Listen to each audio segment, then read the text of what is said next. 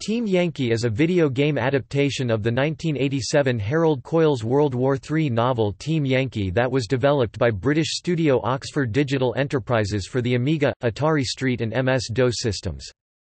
It was released in 1990 by publisher Empire Software, and was followed by two sequels that used the same game engine titled Pacific Islands and War in the Gulf.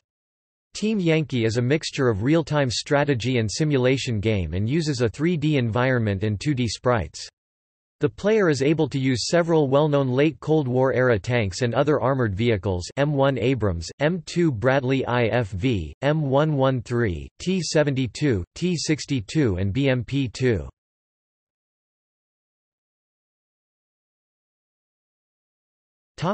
Reception.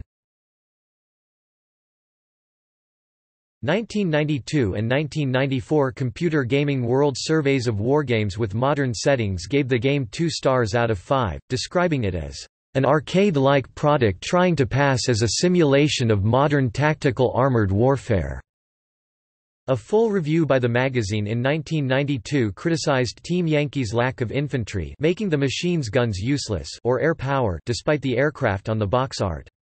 The magazine concluded that it, while more realistic than Pacific Islands, was not for the hardcore wargamer, but are for people who enjoy a quick and relatively easy run-through of a tank game.